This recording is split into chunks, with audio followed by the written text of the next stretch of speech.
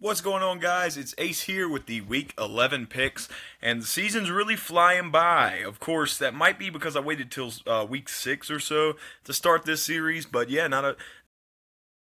let's go ahead and review Week 10's matchups here. I chose the Ravens over the Browns. That was a good pick.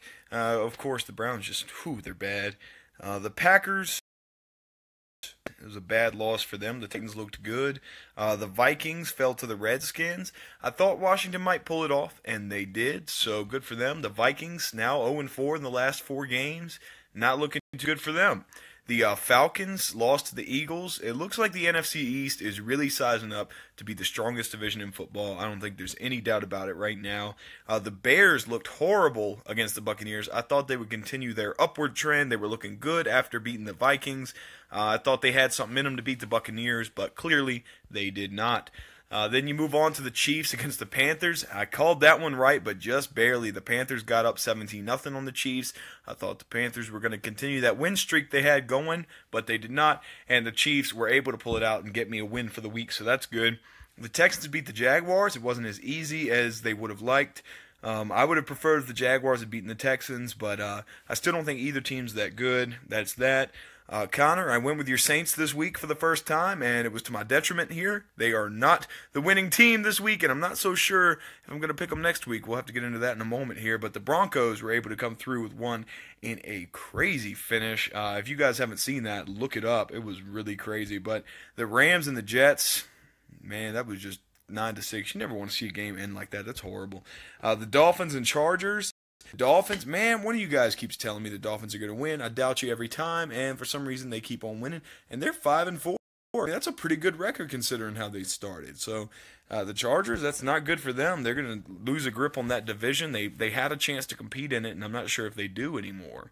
The 49ers lost to the Cardinals, and one that was closer than expected. The Cardinals are definitely not as good as they were. The 49ers, they're really not as good as they were back when they had Harbaugh, and they fall to 1-8. The Cowboys, man, what a game. These next two were incredible games to watch. The Cowboys won against the Steelers. The offense is incredible. They might be the best team in the league. The rest of the season we'll be able to iron that out and we'll be able to tell. But the Steelers looked good. They weren't able to stop Dak Prescott and Zeke Elliott and that offensive line, man. I'm really excited for the Cowboys. Not a big Cowboys fan, but I do like the personnel right now. It's pretty cool to see them doing well.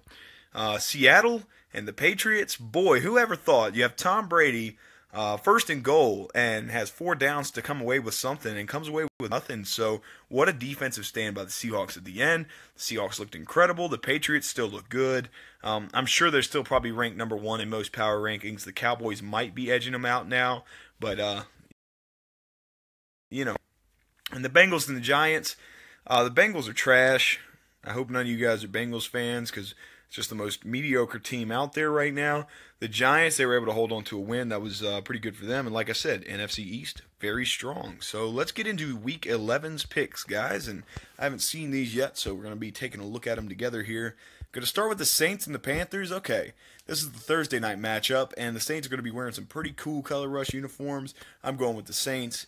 The Panthers, I just don't know if they can stop Drew Brees in that offense. They're pretty nice. Cardinals and Vikings. This one's kind of tough because both teams are kind of, they were good at one time. So I got to pick one to bounce back, and I'm going to go with the Vikings at home in that crazy stadium to beat the Cardinals and try to get something back in the NFC North. The Bears and the Giants, got to go with the Giants. The Bears, so many turnovers last Sunday. It's gonna be bad to change that up. The Titans and Colts, I'm actually kind of scared of this matchup because of how they tore apart the Packers, and we kind of struggled with the Packers. But you know I'm going with the Colts. It ain't even worth contemplating there. Tampa Bay Buccaneers, Kansas City Chiefs. Got to go with the Chiefs right now. The Bucs looked pretty good, but I think it was just more the Bears looking bad against them. The Chiefs, they're 7-2. Did anybody realize that? I mean, that's pretty good, and they kind of snuck up. I didn't even realize they were doing that well. And then the Bills and the Bengals, going with the Bills. If I can click them, there we go. Going with the Bills in that matchup because Cincinnati's just kind of bad. What is happening? It's like graying out. I don't know if it's loading in my pick or what. Anyway, Steelers and Browns. You know the Steelers are taking that one. The Ravens and Cowboys. The Cowboys ought to go right over them. The Lions and Jags got to pick Detroit.